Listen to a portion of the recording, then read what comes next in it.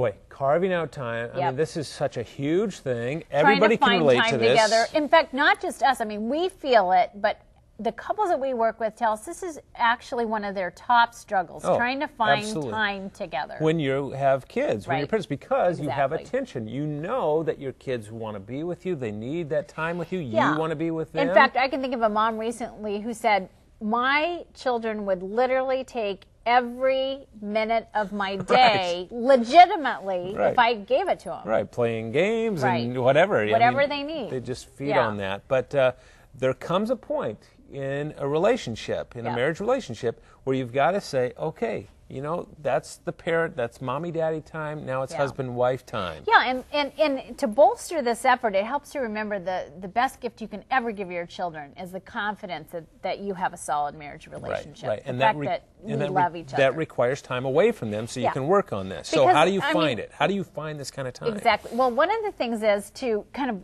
reevaluate your life and look for the time that and kind of recapture the time you've been missing out on that's there. You just haven't taken full advantage Right, of it. absolutely. And, you know, that's why we wrote this book, Your Time-Starved Marriage. Yep. And one of the things that you'll find with this book, the two workbooks, his and her workbooks, is there's an exercise early on in there that'll help you kind of determine how you are spending your time right now.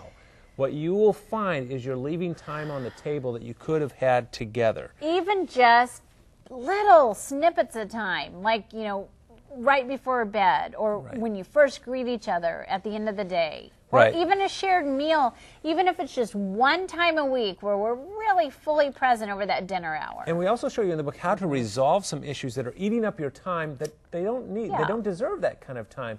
Reclaim that time for the two of you. Right. Well, and then, of course, there's the And old-fashioned... the practical date night ideas. That's what I was mean, getting at. he- The I mean, old-fashioned suggestion of carving out a date on that Right. calendar that you can look forward to, you can anticipate, you can count on it. At an interval year grand, it's not even realistic for us to do that once a week, but we still have it as a goal, and so we've set it as a goal to trade out with another couple. We'll take Right. their kids for one date night a month, and they'll do the same for us. And even so it doesn't that, cost you for babysitting. exactly. That's a Even great with that, thing to it's a do. challenge. Even when we're totally committed to it and have a system in place, it's a challenge, but it's worth it.